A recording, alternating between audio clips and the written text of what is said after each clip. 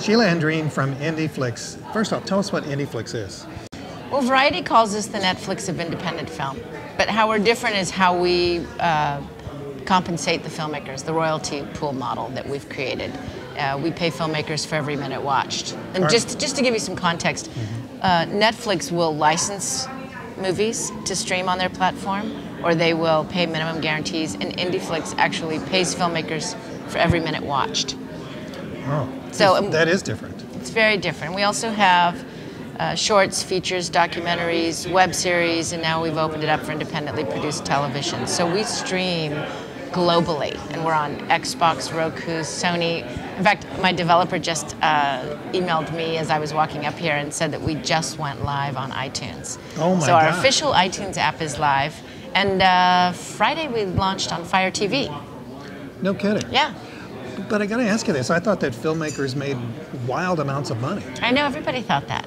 I think that's why so many people think they want to get into film, is that they'll be able to tell stories and you know, get their name out there and make some money, but they don't. Filmmakers are actually the only, they are the very bottom of the food chain. So while they create the most great stories, which I believe film is the most powerful medium on the planet, filmmakers are actually not compensated. We are programmed for decades. We've been conditioned to be grateful for exposure. And so when I started making movies, I thought, when I realized, you know, I had made a feature film, I had traveled around the world, and I got 3 distribution offers, and I realized that these distribution offers were not very good, and I thought, I did some research with my friends at Searchlight and Focus, and they said, no, this is how it works. You get exposure in your first couple of films, and then you start to make money. And I thought, well, if this is how it works, then I either need to get out of the business or find a way to monetize my films. So I got to pay back my investors. Absolutely. Are there opportunities today for women in film that didn't exist before?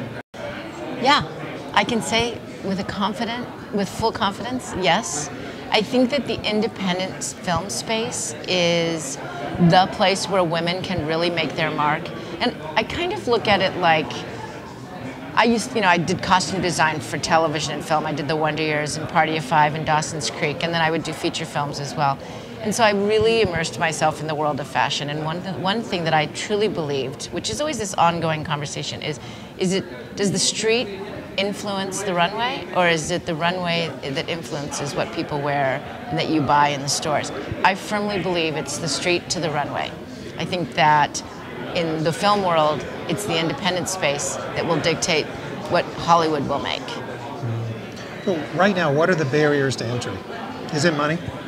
I think money used to be the biggest barrier to entry, but I think now with crowdfunding and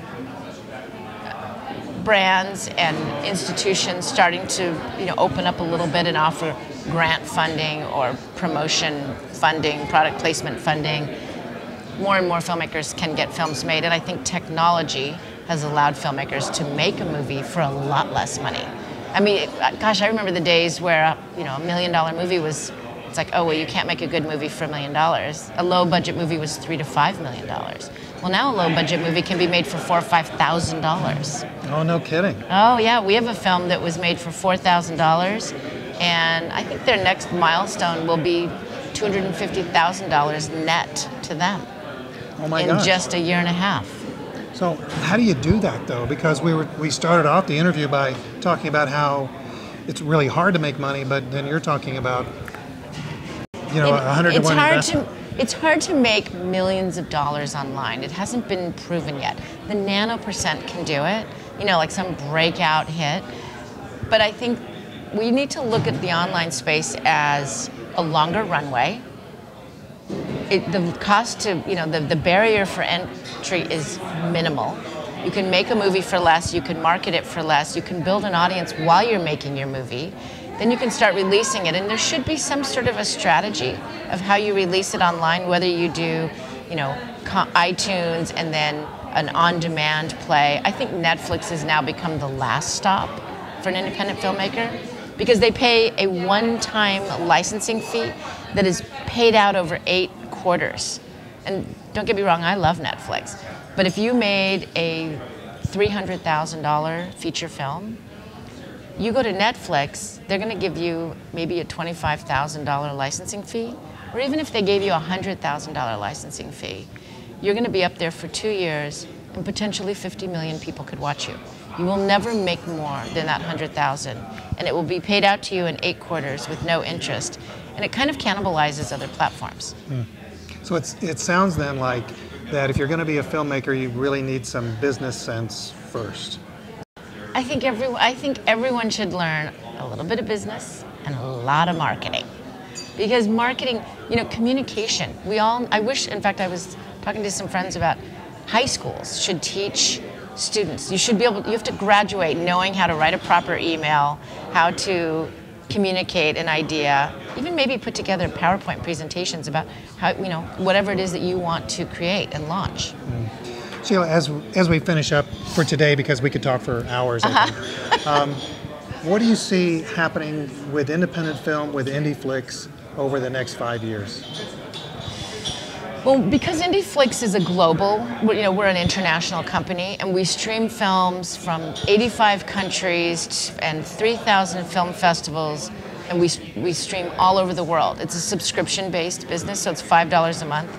And since we pay filmmakers for every minute watched, I feel like, honestly, my secret sort of vision is that filmmakers will be making meaningful revenue. And I don't mean just a little bit of money to pay back their investors, but they can buy houses. I think that Indieflix could potentially affect economies in small countries.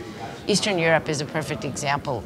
Hollywood and the government fill the pipelines of what people watch.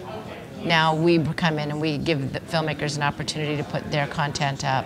We're going to be localizing in some key countries. We're subtitling the entire library into multiple languages. We will be able to tell stories that couldn't get out there before.